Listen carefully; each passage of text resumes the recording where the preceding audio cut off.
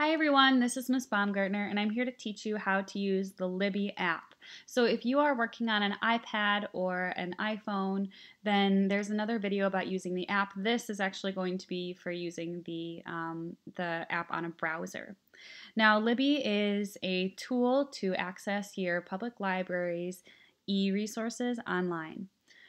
If you are a member of the Wheaton Public Library, Glen Ellyn Public Library, or Lombard Public Library, this will work for you, or any other public library. And if you are actually in an unincorporated neighborhood, don't forget that you can get a library card through the Glen Ellyn Public Library temporarily right now. There's another tutorial for that on the table in that document that was shared. All right, so we are going to go to libbyapp.com, and the first thing that's going to pop up is this if you haven't signed on before. So it's going to ask, do you have a library card? We'll push yes. You should have already gotten that beforehand. You can search for your library. I go to the Wheaton Public Library. Make sure you have the right address.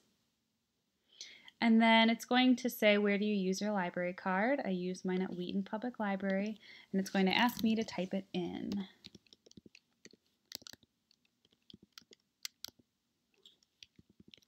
Okay, so we'll sign in here, and you can sign in on multiple accounts.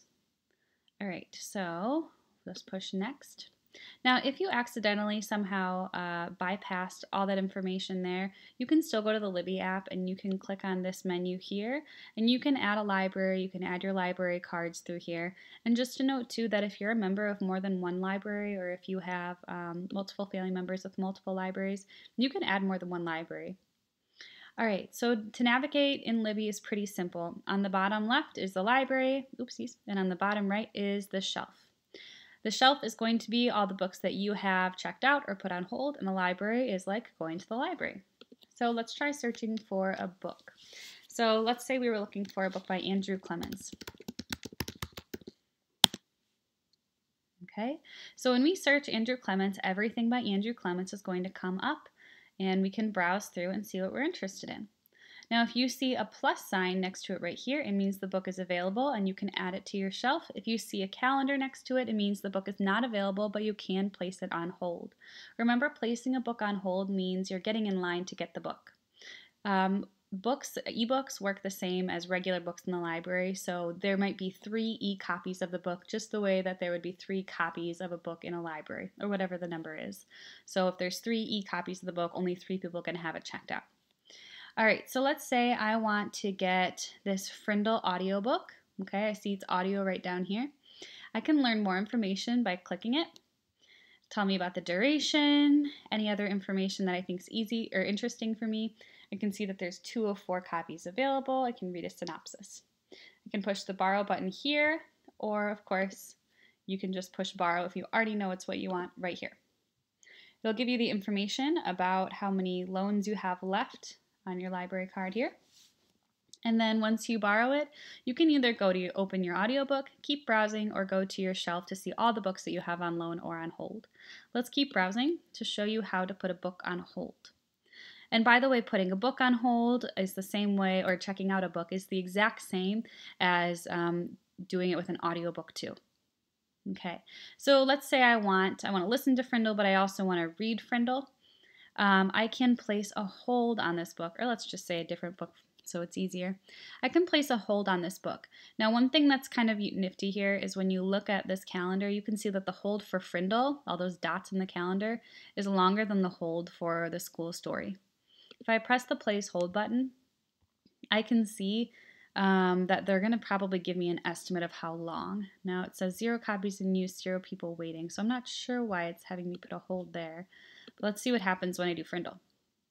It says here it will be ready for you to borrow in about 14 weeks. Now that seems like a long time, but all the time I put holds on books, I forget about them, and then I get that email or the notification that it came in. So don't be afraid to put on a long hold. All right, so I found some books I'm interested in. Just another note about doing the searches here.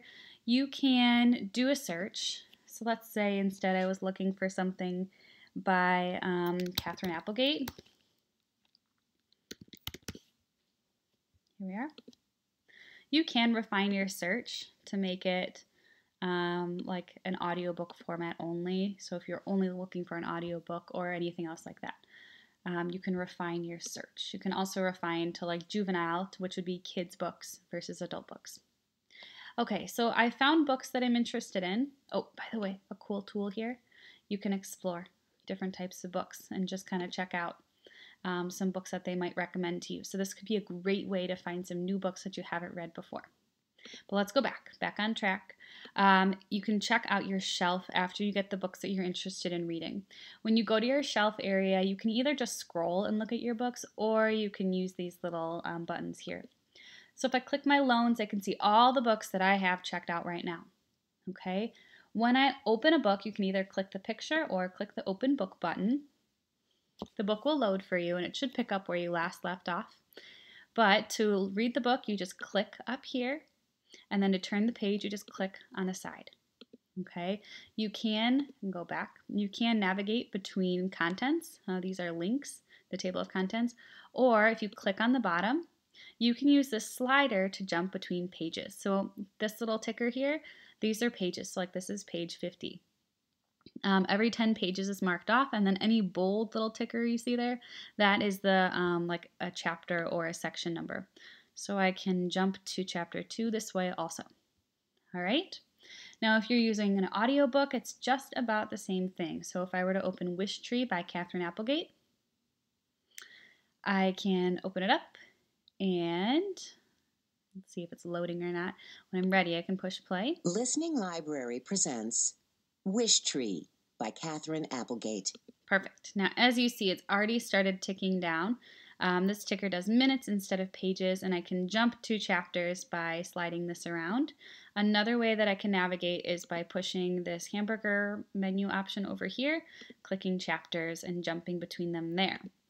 Other cool options that you can have on here are if you want to speed up how fast it's read so you can read the book a little bit faster, you can change that.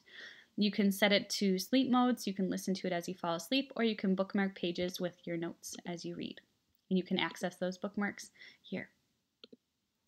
All right, so let's go back. Just want to make sure that everyone knows. We'll go back here. When you're ready to return a book, you just click this Manage Loan, but you also have to keep track of when your book is due. Usually you can extend a book as long as there's no hold on it.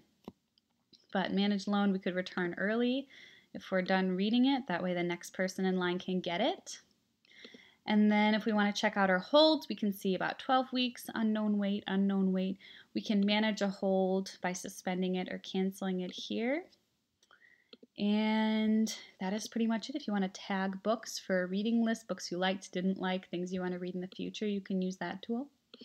But that is about it. So if you have any questions on how to use Libby or looking for any tips, feel free to contact your Library and Media Center director and she will be happy to help you out. All right, everyone, enjoy.